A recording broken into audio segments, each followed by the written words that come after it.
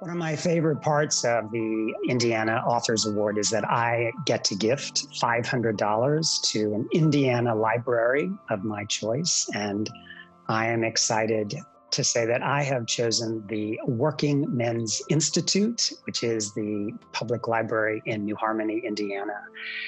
The reason I've chosen the Working Men's Institute is it's a library where I have spent time doing research. I worked on all three of my plays while I was in New Harmony that are part of the trilogy. And so I've been in that library, and it's a very special place.